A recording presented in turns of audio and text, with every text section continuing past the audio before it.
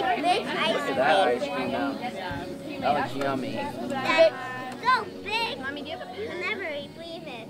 Xander Wyant is a living miracle. Xander, I can tell when he goes to school in college, he's going to want to do dance marathon in some way, some shape or form.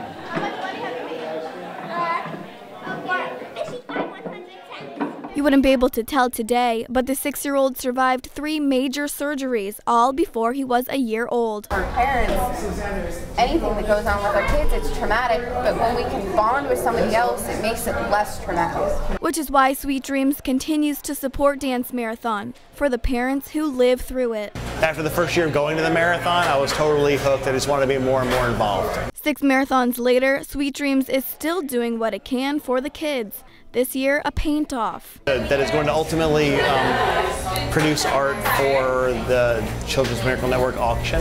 We're going to sell those paintings. Whether a cat with an ice cream cone or something a little different. You guys don't want to know. This artwork will help children like Xander continue to create miracles. And he's up and running now today. Yes. Yeah. He only has asthma and food allergies.